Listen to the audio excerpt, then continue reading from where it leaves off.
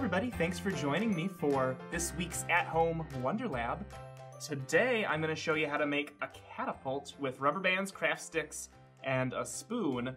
But stay tuned after I show you how to do it, because I do have some options just in case you don't have craft sticks at home. See you there! So for my version here, I gathered up 9 craft sticks and 7 rubber bands. So first step is we're going to take 7 of those craft sticks and rubber band them together. I did 2 rubber bands, one on the left and one on the right. You just want to make sure that they're not going anywhere.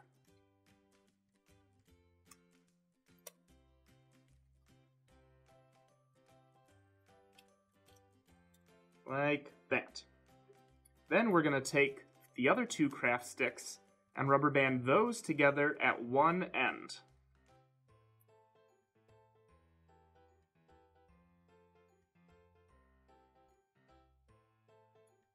And then just slide that down so that it's at the end, like this.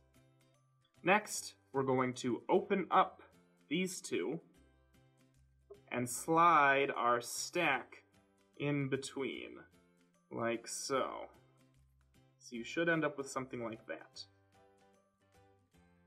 Next step to secure this in place is to take 2 rubber bands and put them in an X shape across here. So you'll do one across and then another one across, like this.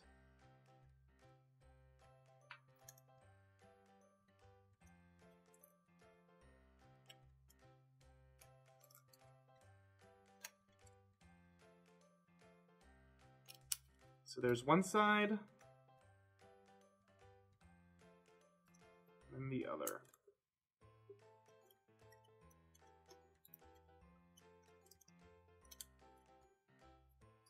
Like that. Last step for our catapult is to take the spoon, put it on top here, and rubber band that.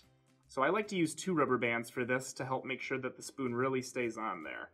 So I'll do the first one. Whoop.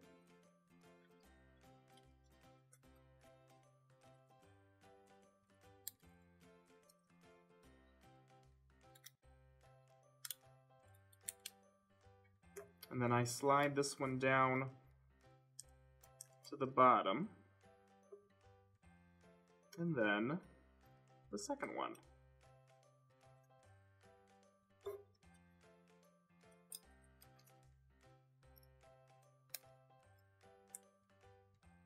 And there you go.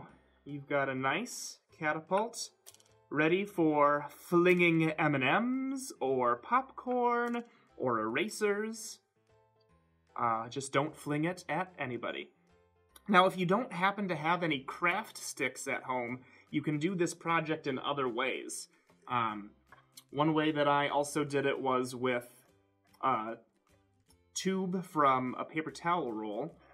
And then I just did 2 rubber bands to cross that on there.